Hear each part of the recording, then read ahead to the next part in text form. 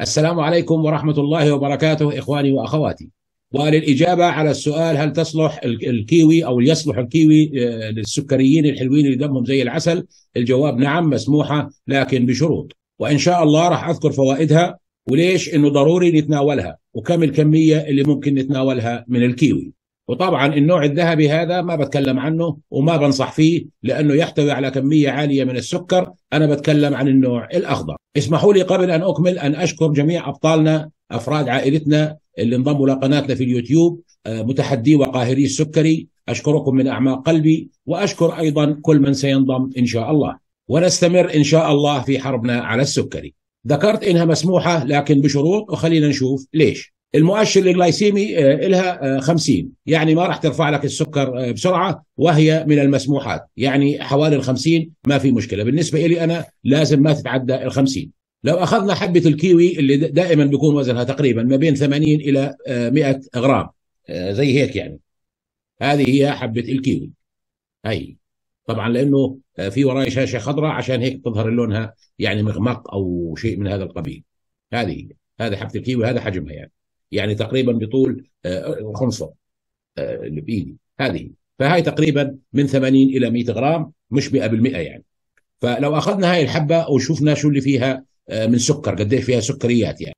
السعرات الحرارية للناس اللي بتحسب السعرات 62، فيها 10 غرامات سكر، 4 غرام جلوكوز، و5 غرام فركتوز، والباقي موجود فيها سكروز ومالتوز وجلاكتوز، يعني ملعقتين أو مكعبين من السكر. ذكرت في البداية أنه الذهبي هذا ما بتكلم عنه ولا بنصح فيه بالمرة. ليه؟ لأنه في زيادة تقريبا مكعب في 100 غرام، في يعني تصل من غاية 14 إلى 15 ونص سكر، فركتوز وجلاكتوز ومالتوز والجلوكوز. فهذه ما بنصح فيها، الذهبية نهائي ما بنصح فيها. وكما أقول دائما، استمع إلى الكلام وخذ المعلومات، لكن جرب بنفسك، يعني جرب كل حبة الكيوي هاي أو نص حبة زي ما بدك، وشوف هل بترفع لك السكر ولا لا. أنا بقول لك ما راح ترفع لك السكر بسرعة. ليه؟ لأنه نص السكر اللي موجود تقريبا اللي موجود فيها هو فركتوز. وبرضه اللي بده ياكل اللون الذهبي هذا، الذهبية اللي هي الجولدن يعني، اللي بده ياكل برضه ياكل ويجرب بنفسه وياكل حبه او 100 غرام ويفحص بعدها ويشوف رفعت له السكر ولا لا، وقديش رفعت له السكر. بس تكون يعني داير بالك ومنتبه. وما تنسى انه البنكرياس لازم يتعامل مع السكر اللي دخل للجسم فورا. يعني لو قلنا هذه فيها الذهبيه فيها 15، نصهم هذول 7.5 غرام من السكر الجلوكوز، هذا راح يطلع الدم على طول، فالبنكرياس لازم يتعامل معه خلال ساعتين. الفركتوز الباقي راح يروح على الكبد حتى يتعامل معه ويحوله إلى جلوكوز أو دهون. خلينا نشوف الفوائد اللي موجودة فيها. أول شيء صحة القلب، وبالتالي مفيدة للي عنده ضغط، ومهم جدا إنها بتقوي جهاز المناعة لاحتوائها على مواد كثير، يعني مش بس فيتامين سي، فيتامين سي وفيتامين كاف، يعني كثير، وراح أذكرهم بعد شوي إن شاء الله. فبتقوي أيضا جهاز المناعة. ممتازة للجهاز الهضمي، ليش؟ فيها كمية ألياف قليلة، لكن الألياف كلها وين موجودة؟ بالقشرة. ثلاث أضعاف الألياف اللي موجودة في الكيوي موجودة في القشرة. طبعا القشرة تؤكل، لكن لا يفضل أكلها. ليش؟ لأنها زي الفرو، يعني كأن الواحد بيأكل شعر. الألياف موجودة فيها وهي تؤكل، يعني القشرة تبعتها ما بتضر بالمرة نهائي، لكنها غير مستساغة، هذا أولا. وبعض الناس بتسبب لهم حكة في الحلق لما يأكلوا القشر. لكن اللي بيبحث عن الألياف مركزة أكثر، 3 أضعاف في القشور. مفيدة للحامل لأنه فيها فوليت. ممتازة لصحة العظام والمفاصل، وبتحافظ على الإنسان أنه ما تجيله هشاشة عظام. لها دور كبير أيضا في الحفاظ على صحة الجلد، وتساعد أيضا في تحسين النظر. جميع الأمور اللي ذكرتها فيها بحوث مثبتة، لكن القول بأنها تحمي من السرطان أو تقلل من خطر السرطان، البحوث شغالة وما فيش بحث مؤكد 100%. نشوف شو المعادن اللي موجودة فيها. تقريبا كل المعادن الضرورية موجودة فيها. كالسيوم 3%، فيها حديد 2%، فيها منغنيز 5%، فوسفور 6%، مغنيسيوم 5% من حاجة جسمنا اليومية، بوتاسيوم 7%، وفيها شوية سيلينيوم وشوية صوديوم خفيفة جدا، لكنها عالية شوية بالنحاس، مثل النحاس مثل البوتاسيوم، وفيها 1% من حاجة جسمنا اليومية من الزنك. أما الفيتامينات فأعلاها فيتامين سي، 114% من حاجة جسمنا اليومية، وهي كمية ممتازة، هذا في 100 غرام الحبة يعني. وفيها تقريبا من فيتامين كاف 38%، وفيها فيتامين اي 10%، وفيتامين ألف 13%، وكمية ممتازة أيضا من الفوليت اللي هو 9%، هذا عشان هيك قلنا ممتاز للحوامل. واذا حاب تعرف الكميه اللي بيحتاجها جسمك من كل الفيتامينات والمعادن كل يوم، هذا الفيديو موجود في القناه بامكانك مشاهدته. ناتي للسؤال: كم الكميه اللي مسموح لي اكلها كل يوم؟ زي ما بقول دائما، جرب بنفسك، ممكن تختلف عني. انا بالنسبه لي ما بزود عن 50 غرام، نص حبه، وممكن اكلها كل يوم لاني بعرف انه هاي اجاني 5 غرامات سكر، نصهم فركتوز والنص الثاني ايش؟ جلوكوز، فما فيها مشكله اذا بدي اكل نص حبه كل يوم. لكن اذا بنقول مسموحه مش للشبع، ناكل 10 حبات، ما بينفع، لازم تعمل حساباتك انه هاي الحبه فيها مثلا 5 غرامات جلوكوز، اذا اخذت حبتين هي صاروا 10، اذا اكلت 3 حبات شو صاروا؟ 15 جلوكوز فقط، الباقي الفركتوز راح يتعامل معه الكبد. فانا اذا بدي اكل مثلا هاي نص حبه، غير هيك ما فيش، عشان طعم فمي، وممكن اكلها كل يوم. طبعا ما راح تبين لونها اخضر، بسم الله، ما راح تبين بينها لونها لانه في وراي شاشه خضراء، بسم الله. كافي، ما في داعي ازود، خلاص اكلت النص الحبه، خلاص النص الثاني اللي باكله بكره.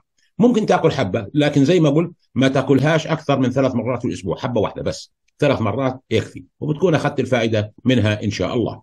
طيب، هل لها اضرار؟ نعم، في لها اضرار للناس اللي عندهم حساسيه ضد الاكتينيدين. هذه ماده موجوده في الكيوي، لما ياكلها البعض تتورم الشفاه، ممكن يتورم اللسان، الام في الحلق، قشعريره، قيء، يعني امور كثيره. والاخوان والاخوات اللي بياخذوا ادويه الجلطات، استشير طبيبك. ليه؟ لانه هذا موجود فيه الفيتامين كاف، وفيتامين كاف يقلل من امتصاص هذه الادويه، فاستشير طبيبك وشوف شو بيصير معك.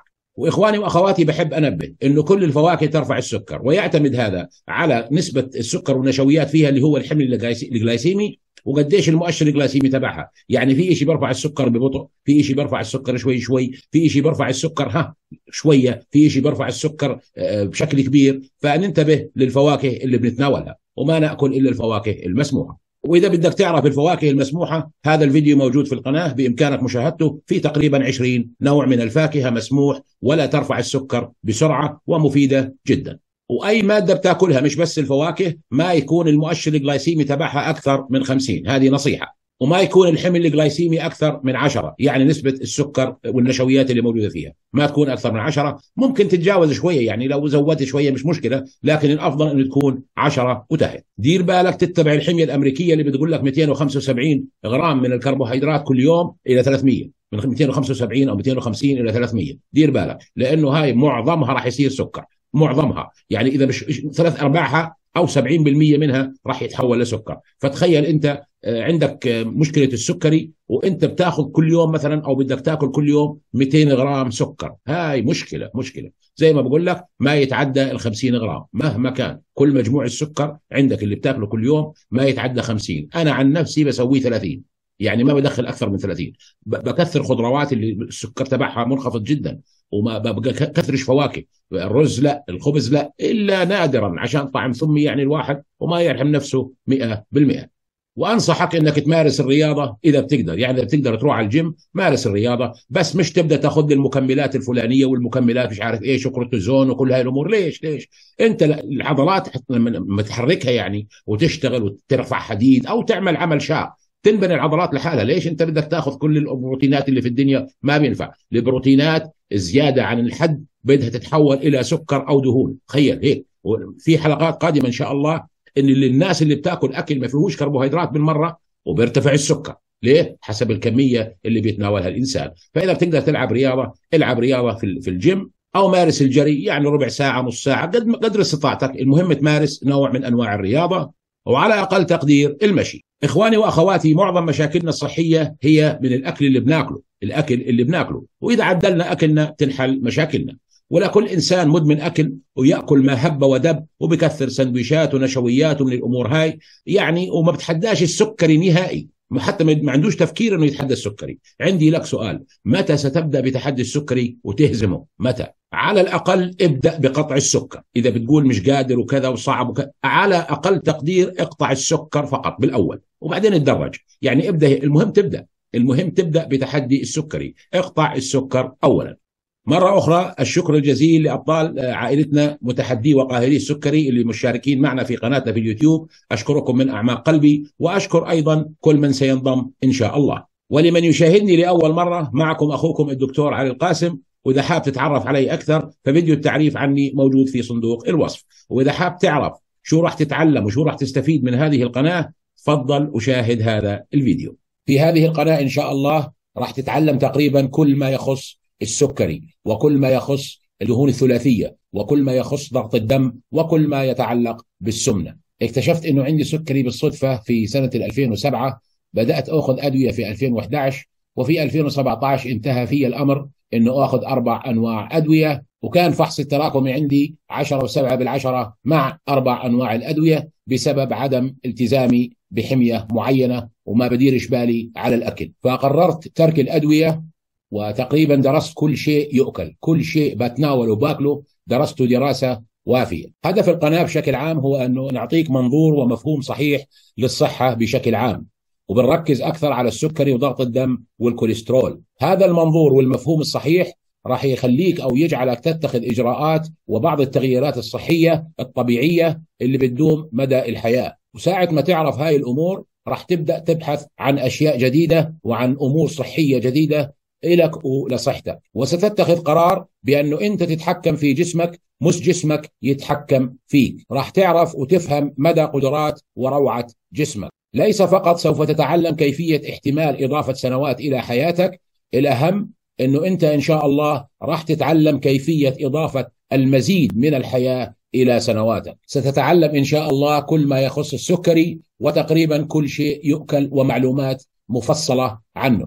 فإذا كانت صحتك مهمة بالنسبة إلك وبدك تبتعد عن السكري وتبتعد عن ضغط الدم وتبتعد عن السمنة والدهون الثلاثية وما شابه ذلك وتصبح طبيب نفسك، نصيحتي أن تشترك في هذه القناة، وبإذن الله ما راح تندم، راح تتعلم أشياء كثيرة إن شاء الله سبحانه وتعالى. وما تنسى تفعل الجرس حتى ما يفوتك أي فيديو، لأنه ممكن يكون تغيير حياتك في هذا الفيديو، أو أنه يكون إجابة على سؤالك وحل لمشكلتك. وما ننسى إخواني وأخواتي أنه مش المهم شو راح نستفيد من مشاهدة فيديو أو قراءة كتاب، الأهم شو راح يفوتنا إذا ما بنشاهد. أشكركم جدا على الحضور والمشاهدة، وأراكم في القمة إن شاء الله وبصحة وسعادة، والسلام عليكم ورحمة الله وبركاته.